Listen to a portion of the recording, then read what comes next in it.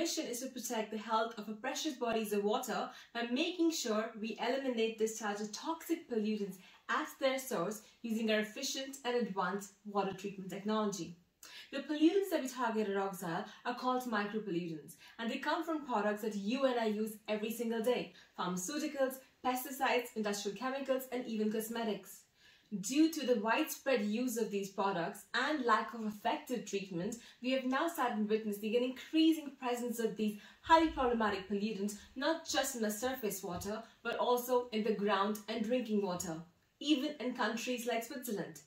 And Oxyle has developed a game-changing water treatment technology that eliminates over 95% of these highly persistent, mobile and toxic pollutants in a highly efficient, sustainable, cost-effective and scalable manner. Oxyle has developed smart reactors integrated with our novel nanoporous catalyst that gets activated by freely available clean energy sources such as sunlight or bubbling in the water. Once activated, our catalyst produces large doses of highly reactive hydroxyl radicals that destroy all micropollutants in the water. What sets us apart from other treatments is that we have discovered a unique and sustainable method of efficiently producing large doses of these highly reactive radicals for fast and cost-effective treatment.